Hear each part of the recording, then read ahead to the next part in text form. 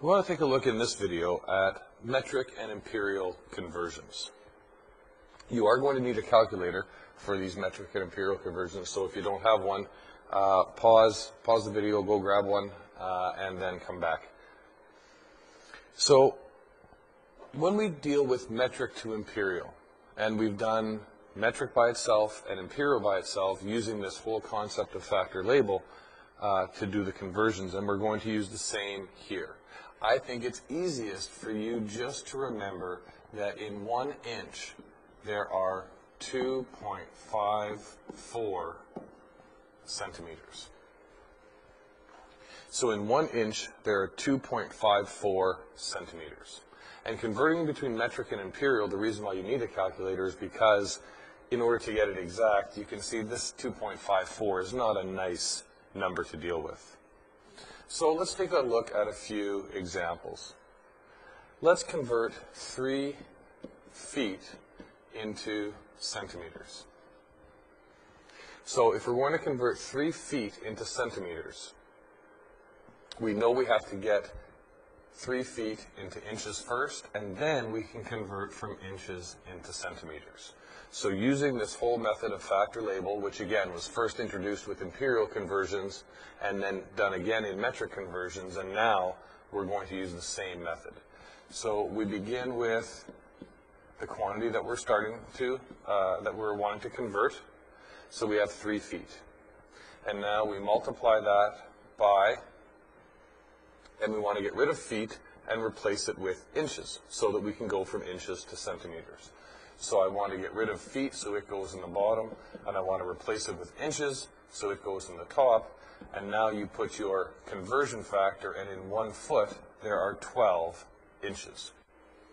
And now you can see that feet, the units of feet are canceled, and we have now inches. And so now we can go and get rid of inches, so that goes in the bottom, and we can replace the inches with centimeters. And in 1 inch, there are 2.54 centimeters. And now again, you see the units of inches are gone, and we have our desired unit of centimeters. And so now we take everything across the top and multiply it, and any numbers that are in the bottom, we're going to divide. And all the numbers in the bottom are 1 in this particular example. So we have 3 times 12 times 2.54, and so we get that 3 feet is equal to 91.44 centimeters. Now when I said you needed a calculator, you don't need a calculator. You could do it by hand, but that makes it a much longer process. And the concept here is being able to convert back and forth. So if we take a look at another example, let's convert 1.7 meters into inches. So again, using factor label, we have to take the quantity we start with, we put it over 1, and now we want to replace meters with centimeters. And I can sketch out the whole thing here.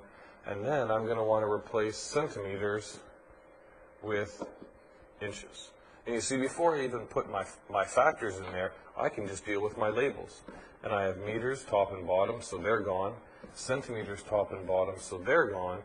And I'm left with inches. And now I put my factors in, and I know that there are 100 centimeters in 1 meter. And I know that there are 2.54 centimeters in 1 inch. And so now, what we do when we're going to calculate this is we multiply everything that's in the top, and then we divide everything that's in the bottom. So I have 1.7 times 100, and that is equal to 170, and then I divide by 2.54 because that factor is in the denominator. So now I divide by 2.54, and I get approximately 66.8 60.93 inches. And you see the real number here is 66.929133386. So this is really an approximation, but it gives you an idea of pretty close. If we go to the nearest hundredth here, we get an idea relatively close what the conversion will be. And if we get a little bit harder yet, and if we have 2 feet plus 12 millimeters plus 1 meter, and if we want to convert all of that into, let's say we want to convert all of that into inches. So now we're going to have to do 3 separate conversions. And if you look here, we have 2 feet times, and I want to get rid of feet and replace it with inches. And 1 foot has 12 inches. And so now I've converted my feet to inches, and 2 times 12 is 24 inches. And now I've got 12 millimeters, and I know I need to get to inches, but I have to go from millimeters. I can't go from millimeters directly to inches. I have to go to centimeters first.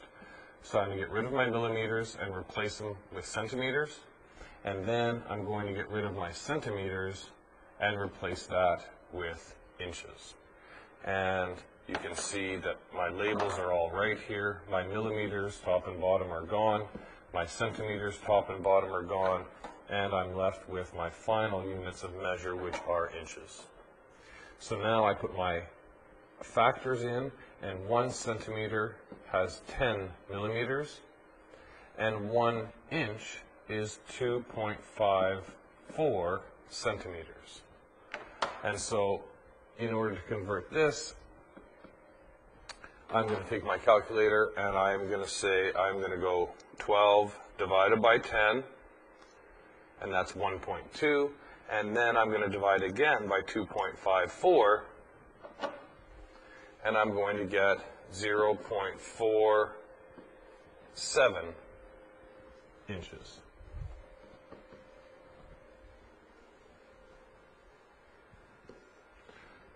And now I have 1 meter, and so I'm going to have to go from meters into centimeters, and I'll do this one a little bit more quickly, and then from centimeters into inches. My meters, top and bottom, centimeters, top and bottom, inches are my final units, and my conversions here are 100 centimeters in 1 meter and 2.54 centimeters in 1 inch. And so now I take 1 times 100, that equals 100, divided by 2.54, and I get 39.37 inches. And so now my total measurement in inches will be 24 plus 0.47 plus 39.37. And when we add those up, either manually or with a calculator, we get 24 plus 0.47 plus 39.37, we get 63.84 inches.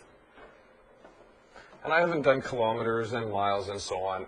With measurement, typically, you're dealing with feet, inches, centimeters, and meters. So that gives you a refresher on converting between metric and imperial units.